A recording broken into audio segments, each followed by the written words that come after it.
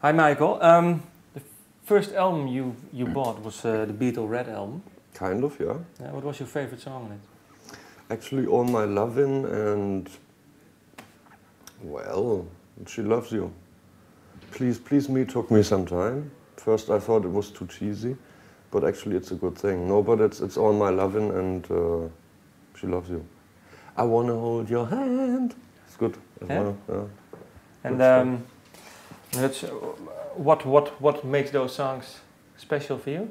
Oh, well, it was the drive, it was the groove they did, and, well, you know, they have just a few clang guitars, you know, but they make it work somehow. And what they have were the choirs, which I always envied, you know. I've always been afraid singing in choirs, or maybe like my tonal understanding of things for choirs, you know, was not good early enough. By that time, you know, in music at school, you know, I had real bad marks because the teacher told us at the piano, well, this is the bass tone, and this is a second and a prime and a third and whatever, and I was like, huh? But that was basically their time, you know, and so at least you got to know that a little bit, so later on you can apply it in your music actually. And those were the things that really baffled me, also particularly because it was just everywhere.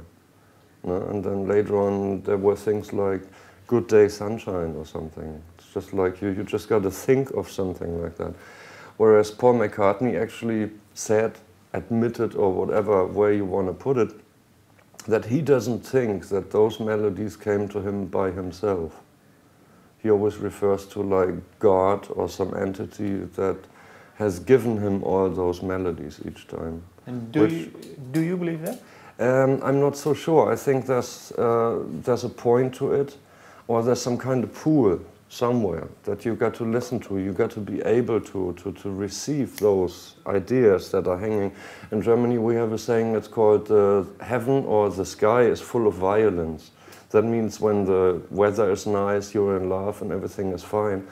But maybe there's some truth to it. Maybe there is something that creates melodies or whatever, because I've often had it, you know, that I had an idea and I recorded it, did it and whatever.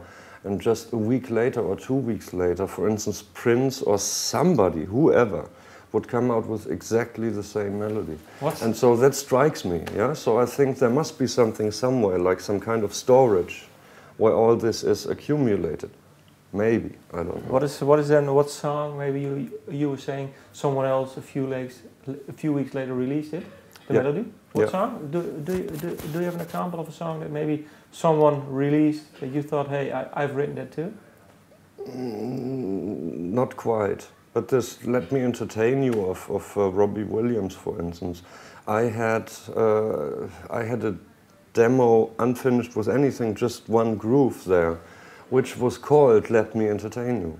And this was like half a year later, 3/4 of a year later, he came with that song, Let Me Entertain You. And was the song music-wise similar, or? No, not at all. Okay, but it had the same impact, but whatever, just the words, let me entertain you. I'm just a stupid German, you know. I sit somewhere and I come up with a track like, let me entertain you. First of all, you think, do you really say that in English? Could be wrong, you know? And then you leave it aside for some while because you're not quite sure. And then Robbie Williams comes and does something like, let me entertain you.